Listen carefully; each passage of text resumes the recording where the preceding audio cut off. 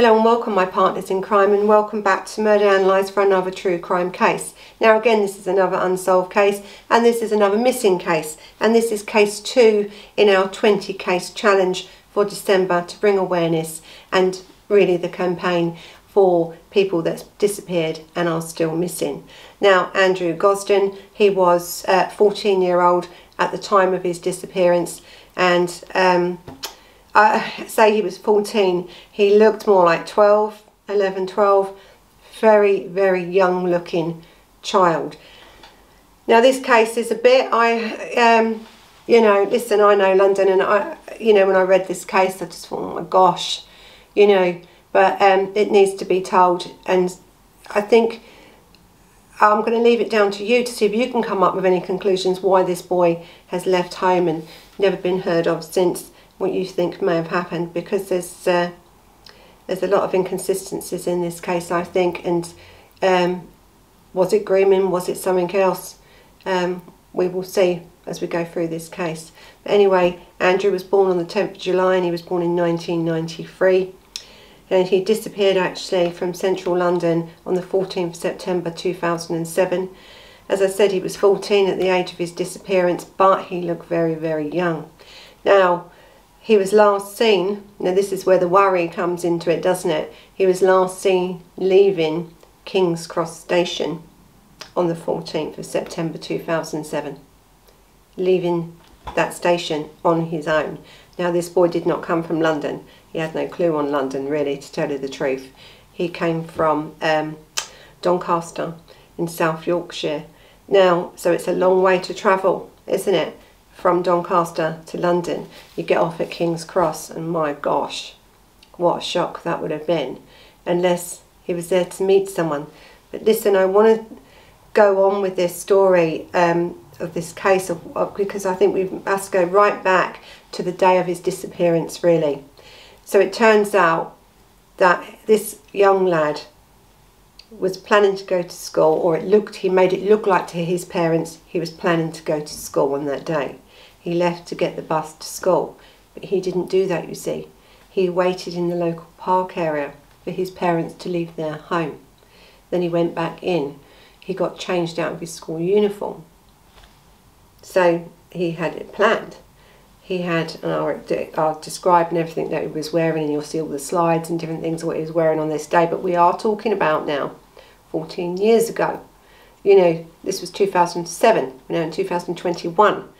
So did it really matter what he was wearing? But it may have clocked your memory or something. But this is what he done anyway. He has gone into the park, hid in the park until his parents had gone to work. He'd gone back in, got changed, got his duffel bag.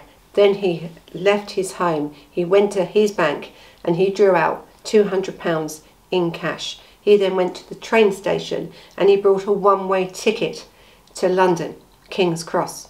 Now, the ticket officer said to him, as you would, do you want the return ticket? Do you want the day return? Because really it's only £1 difference. We love a travel card, don't we? Right? And if you're a Londoner, you use London a lot, you'd know that if you brought a travel card that you could travel all around London all that day and come home. It's all done and it's very, very cheap. He didn't want that. Actually, he insisted that no, I want the one way. That's what he asked for, and that's what they gave him. And then on the train he goes, and he comes then into King's Cross Station, and he is last seen actually on CCTV, the only footage of him actually, at King's Cross Station. That was the last sighting of him. Didn't seem like he was with anybody. But I think now that's the outline, right, of what happened to him. And I think we need now to look at his character to see, was this unusual for him to do this? This wasn't a streetwise kid that looked 20 and he was 14. He looked 10 or 11, 12 at 14, and he certainly wasn't streetwise. So listen, his home life. Andrew, his parents and had a good home life. He had a good home life actually, and when you actually read more into him, it seems like he was maybe a little bit spoiled, but he had a good home life. both his parents were committed Anglican Church of England Christians, but they had not baptised any of their children, as they didn't want to impose their faiths or views on them. They wanted them to wait until they were old enough to make up their own decision. So you can see now, even by this family doing that, this family allows their children to be individuals, don't they? You can't say run away because he didn't want to go to church anymore. So we can sort of tick that off of these, pushy families that are trying to conform their children into something. This family was not like that at all, really. Far from it, actually, far from it.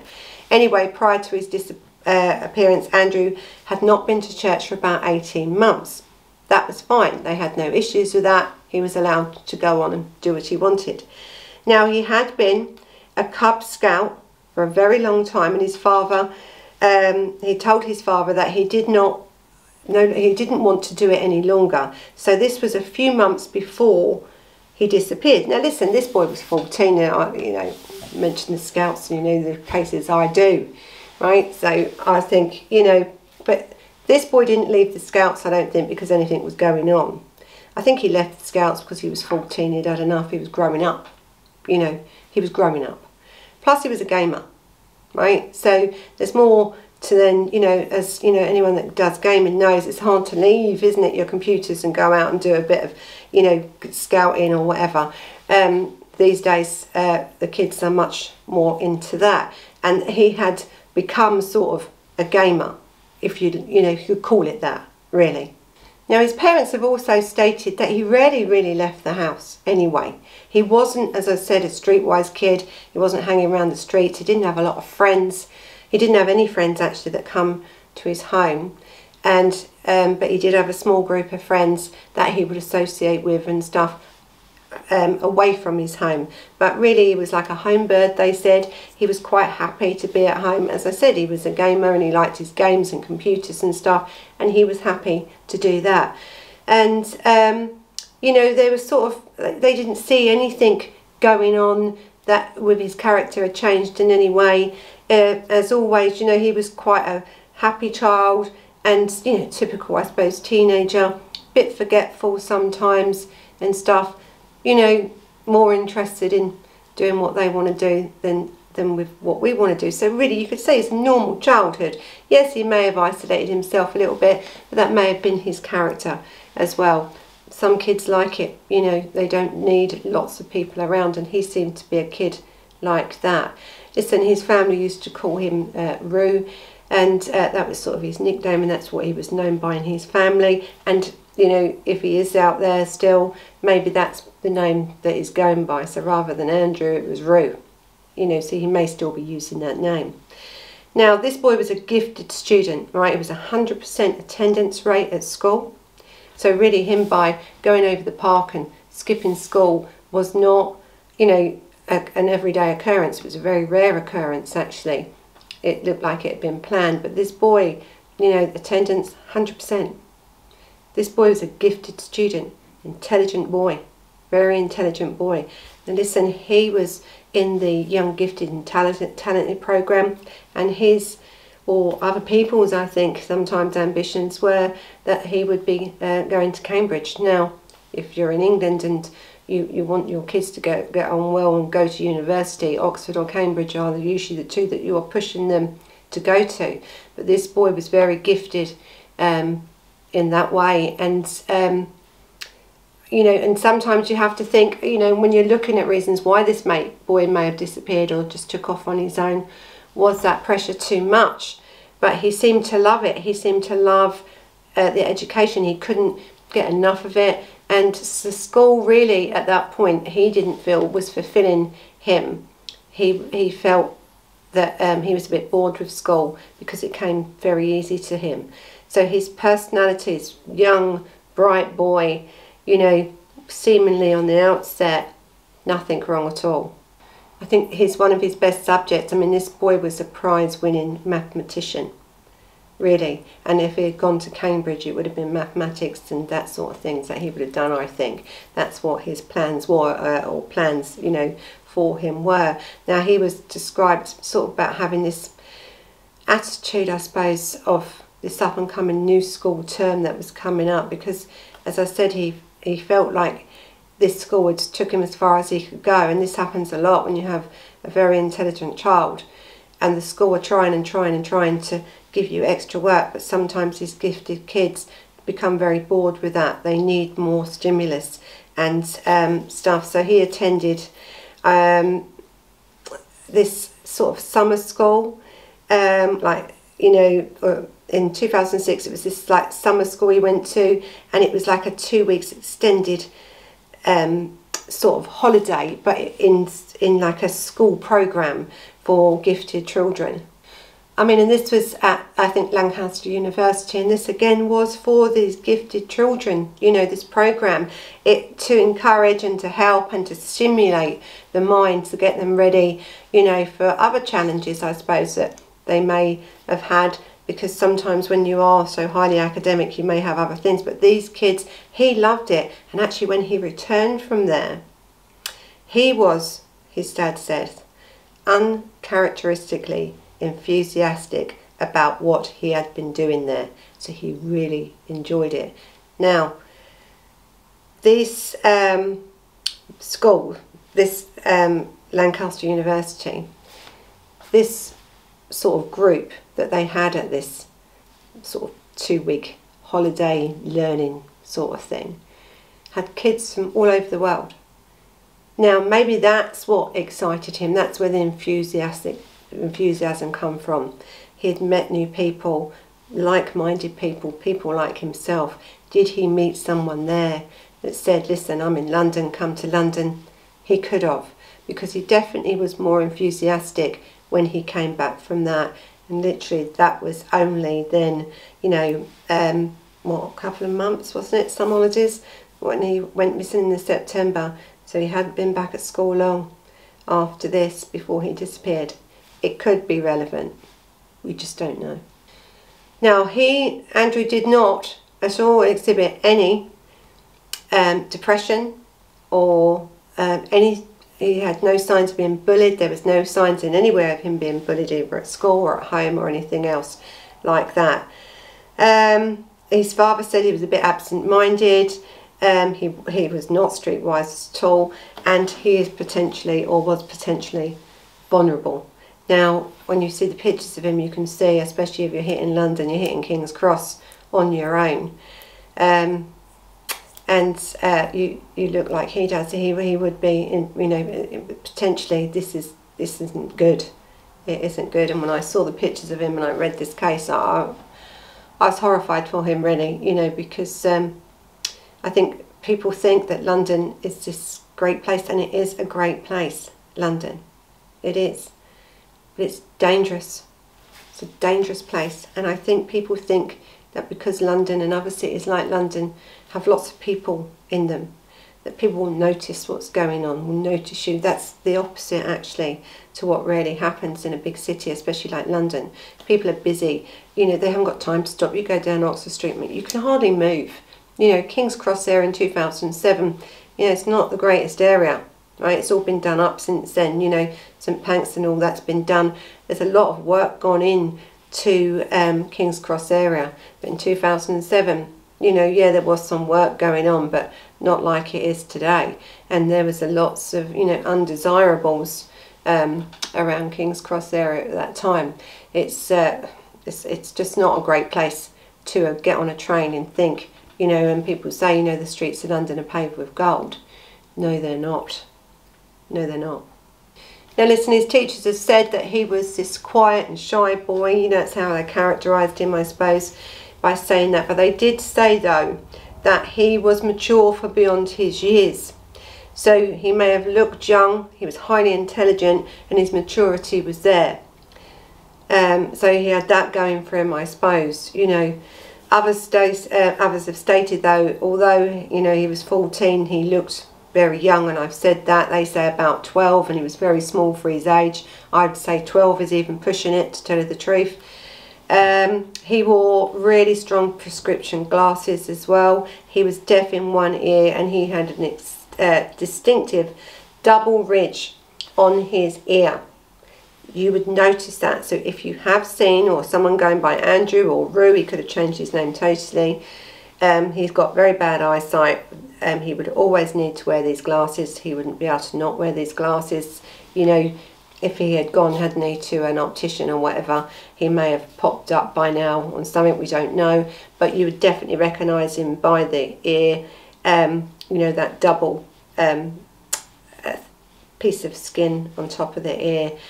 So, you know, we have a small child looking quite young, looking vulnerable because of the way he looked, also deaf in one ear and bad eyesight, now getting off a train at King's Cross Station on their own on the 14th of September 2007, and their last sighting is a few clips on, literally, and it's on a gift gaff clip.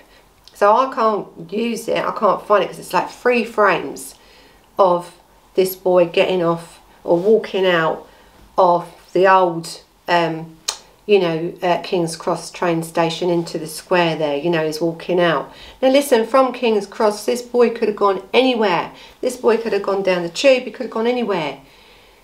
But why would he go, and why would he only buy a one-way ticket? Why would he? So there's some questions here, isn't there, about why he left. Now, as I said, he was forgetful, and his father said that he'd lost a couple of mobile phones. He wasn't interested in phones or anything like that, and the father said, you know, oh, I'll buy you another phone. And he said, no, I'll have an Xbox instead. So listen, this boy is a gamer, right? Now, the problem is with people that don't have phones and stuff, you can't contact them, can you? He wasn't that bothered about that. But the contact that worries me in this case is the contact online through Xbox. Was this boy groomed? You know, really, realistically, why would this child, who seemingly had it all, really, gifted, had the ability to go to Cambridge University, this mathematician, a child that had disabilities, he was deaf in one ear, his eyesight was bad, yes, he had a great character, yes, he was older for his years, but what has happened to make this child get up, take £200? Well, first of all, before he even took the £200, he's lied to his family, he's gone and hid in the park area after they've gone to work, gone back home, he's meant to be in school, gone back home, got changed. School, because listen, this boy's attendance was 100%. They haven't rung the mother. You know, he ain't a truant kid. Ain't like he's off every day. So the school haven't rung. You know, of course they haven't. He's probably sick. This is the sort of child that this school wouldn't have to worry about. If he has a day off, it wouldn't have mattered. It didn't flag up anything. He's sick. It's one day. Out of a perfect record. So why all this is going on and no one's noticing, the parents are at work and out and about, this boy sneaked back into his home, got changed, and he was last seen wearing a black slip knot t-shirt, black jeans, trainers, a wristwatch, and was carrying a black canvas like satchel bag with patches of rock and roll metal bands on it, because that's what he liked. So he's gone home, as he changed out of his school uniform, put all this stuff on, gone to the bank, took out £200 in cash. £200, exactly £200. Didn't use his card, you know, £200 in cash. Gone to the train station, refused the teller asking him to get a return or your day travel ticket. He said no. He was quite adamant. It was one way. And that was it. That was it. That's as much as we know. But the question is, why? Right, so the question then, as I've just said, is why? So let's go back over then the facts, because this is what I want to ask you about. Because really I have my theories. I'd like to know yours. My theory is, the minute I hear there's a gamer involved, you know, an Xbox or anything online, you know, was he groomed? Was he groomed over a long period of time? Was he? He could have been. The police say there was no, you know, record of that. They couldn't find anything to do with that. So Would I discount it because of that? No, I wouldn't. Right? I wouldn't discount that at all. Anyway, second thing, did he just run away? Had he had enough? For some reason or another, this boy decided he didn't want to go to Cambridge. Right? I've had enough. I've had enough with school. He was already getting fed up with school, wasn't he? Then he'd gone to that summer camp, you know, with this university and seen what he could have, and he came back enthusiastic about life. Did he meet someone there? Did he see a different way of life to what he was living at home? Did he? He could have. And he could have walked away, got on that one-way train, that one-way ticket, you know, got that, gone to London and gone. Anywhere. Gone anywhere. That's another thing that could have happened. The theories are endless, aren't they, really, of what could have happened to this child. But one of them could have been his own choice to do it. Because up until then, till he was last sighted outside, you know, King's Cross Station, coming out them doors on this tiny bit of CCTV camera footage, he was on his own. But that's a worry, you see, on itself, isn't it? Because if I was buying a one-way ticket to London, I would be thinking someone's going to pick me up. Someone's going to meet me. There's lots of places around as you come out of King's Cross Station where you can walk to. You know, I've often walked, you know, down to Covent Garden, a bit of a walk, but I know where I'm going. It's a bit of a walk, but you can do it. You can walk down to the Thames, you can walk along, walk anywhere if you know where you're going, or if someone's telling you where to go, where to meet them. But this boy, you see, didn't have a travel card or anything else. So what did he intend to do when he got to London? Go and see a rock and roll band? So why wouldn't he buy a return ticket? He loved heavy metal bands. You know, he loved all that. Slipknot and all this stuff. He loved it. If you're going to go to a show, you're going to buy the return ticket. You might get into a bit of trouble later when you get in. Really? Or was he going to meet someone that said, I'll take you home after, even though it was, you know, Doncaster? You don't know. This is what's the issue with this whole case, because really, after that boy, this tiny boy, comes out of King's Cross, he disappeared, and to this day, no one has ever heard from him since. No one. Not the family. The police has done investigations, of course they have, they've looked into everything. But don't forget, in 2007 when this boy went missing, Madeleine McCann had gone missing, and she was dominating the news, right? Dominating the news. Many children, apart from Madeleine McCann, went missing around that time and didn't get the publicity that they should have got, right? It should have been shared out, really, I think. Because this case highlights, doesn't it? Because really, unless it's not pushed at you now as a cold case, you know, all these years later, have you heard of this case? Probably not. So it's really important that if you think back to 2007, the 14th of September 2007, in the afternoon, what was you doing? Did you see this young lad? I mean, he would have been noticeable because he was young. As I say, it's London, right? King's Cross, so busy.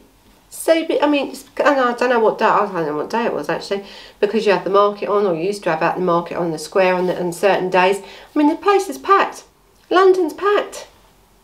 This is one of the busiest places, I think, in London, King's Cross, because of the amount of places you can go from there. So listen, I don't know what else I can say about this case. So I really want to hear what you think could have happened to this boy. Was he groomed? Was he taken to London? Meet me in London. Then was he murdered? Because to tell the truth, we don't know. Did he decide, I've had enough, I'm leaving, live on my own, live my own life? Intelligent lad. Intelligent lad. He could have. Apart from his demeanour, his height, his, you know, he'd have been at a real risk in London. But he could have made it. You don't know. We just don't know. Listen, this family, this father asks for appeals all the time to push this case out. You know, we've had now the progression photos, age progression photos. There's been a few now, and you'll see them as I put them up. What he looked like then, what he looked like after, you know, a few years, what he looks like now. You know, this father, this people, this family want to know what happened to their child. They just want to know. So if he is out there, alive and well, living his best life, I think it's wonderful, but he should make contact with someone to let them know.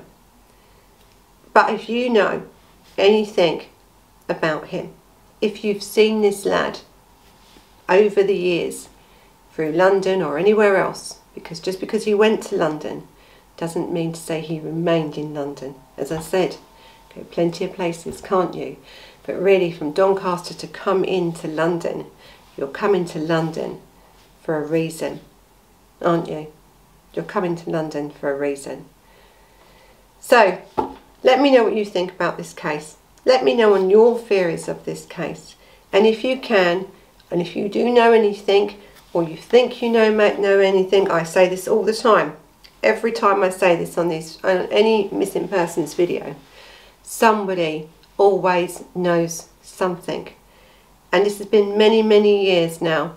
2007, 14th of September, this boy left his home and never returned. Now, whether that was willingly, you know, or naively, left his home with his £200 and came to King's Cross.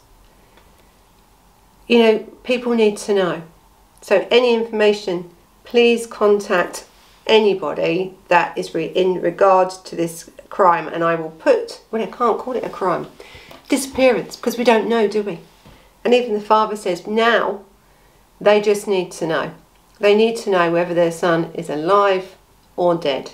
They need to know something, because at the moment there's nothing. Again, another child that hits London and is gone without a trace. So thank you for watching. I hope you found this case interesting, and the next case coming up, number 3, will be up tomorrow. So you know what to do. You can press the like button, the subscribe button, the bell button to get notifications when cases are coming up. You can follow me on Instagram and on Facebook. You will be able to pick up this case on Spotify. Let's have a chat about murder. So all I can say is until the next time, bye bye.